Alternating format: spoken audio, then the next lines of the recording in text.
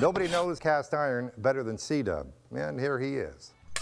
For some folks, baking bread in a Dutch oven really seems to be a challenge. And just like our home oven has a top element and a bottom element, we're going to use charcoal, top and bottom, to bake bread. We're going to use frozen rolls. And basically what I do is I take and I dip that in, I've got a little bit of melted butter here in my little cobbler pan, and then I take and I roll each roll in seasoned breadcrumbs. And then I set it in the Dutch oven, it thaws out and begins to raise. We're used to seeing when we bake yeast rolls, they all grow together and you have to tear them apart. These are going to serve individually. They will lift right out because of the breadcrumbs and the oil.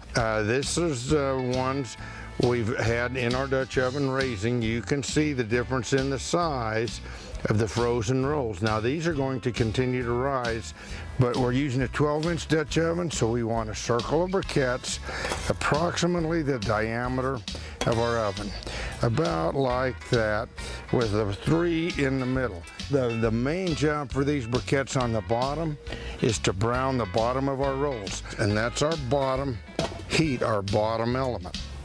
Okay, to finish baking these, we're going to go around the top of our Dutch oven.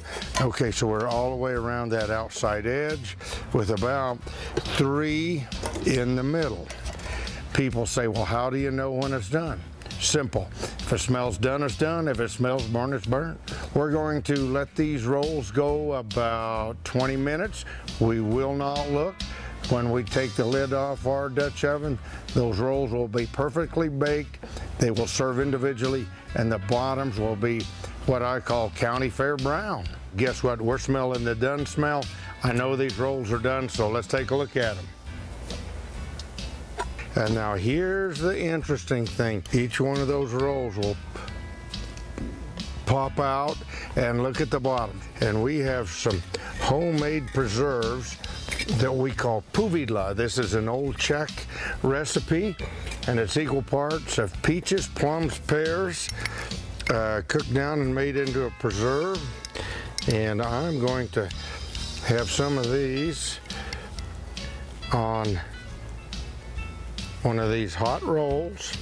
Scott, I'll send you a jar of the puvidla.